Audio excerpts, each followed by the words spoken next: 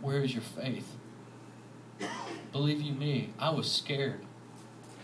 When you lose everything that you've worked for and it is all gone, it can cause a person to get a little scared. And all I asked God for was something to drink, because I didn't have a nickel in my pocket. I pull into the cul-de-sac, I get out of my truck, and there's an Oriental lady standing in the middle of the street with a Coke in her hand. And there's not a building around me. And I didn't see her when I drove up. She hands me the Coke. I put the Coke in my truck. I turn around to tell her thank you, and she was gone. How cool is God? I'm talking, I'm in the middle of an apartment complex that's being built. There's slabs of concrete, and there's PVC pipe and plumbing sticking up out of the ground, and I hit my knees right there in 120-degree weather and raised my hands. I have this. Thank you, God, for not forgetting me. And then when I got home, I saw the scripture. That's how powerful God is. That's what God will do in your life. Because I was going to blow my brains out that day. And God was showing me that He didn't want me to, that He had a calling on my life. The Lord wants us to work in divine wisdom and not human logic. Because human logic would have blown my brains out that day. Human logic is, it's petty compared to the wisdom of God. If Joshua's confidence had been in himself and his military's experience, he may have resisted God's unorthodox but highly successful plan to defeat Jericho. Now think about this. Here's Joshua. You know, he's a known military leader. He's got a bunch of great guys behind him. They're strong, man. They know how to do their business.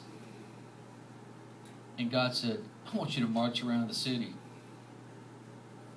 and blow horns and yell, and the walls are going to fall down. Now, if I'd have been Joshua, I'd have been like, whoa, that's pretty strange. But you know what? You said to do it. And so I'll do it. God's going to ask us all to do things that we may look at and go, you know what? This seems really stupid to me. And in our human logic, that's what we're going to think. This is retarded. Why would I want to do something like this? But like I read earlier, if you will just obey what God tells us to do, spend time in the Word so that He can communicate with you, and then just do what He says to do, everything will be okay. Everything will be okay. God also told Joshua that if he obeyed the law of Moses, that he would have success. Joshua 1, verse 7. Only be strong and very courageous. Be careful to do according to all the law which Moses my servant commanded you. Do not turn from it to the left or to the right, so that you may have success wherever you go. Well, if he's telling this guy Joshua to do this, he's telling us to do this too. Don't look to the left. Don't look to the right. Don't look to the left. Keep your focus. That's the one thing that God tells me more than anything else. In my prayer time, in my study time, when I'm going to Him about things, He always says to me, Johnny, stay focused. Because it's so easy for us living in this world to get off track. We get off track, we start listening to the opinions of other people, we start listening to all this stuff, and then that causes us, when we come into a crisis, a situation in our life, that's the kind of stuff that will cause us to go into fear, unbelief, doubt, because of what Joe Blow said down the street. More women divorce their husbands because other women that are divorced are telling them, you don't need that man.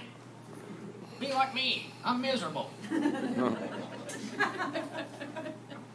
It's the truth. Kids in school, listen to other kids in school. They end up getting into trouble because they're listening to the wrong counsel. And then they get in trouble. Then they get scared. Why? Because they're not doing the right thing. Stay in the counsel of the Word. It's true. It'll get you through anything. It's got me through a lot.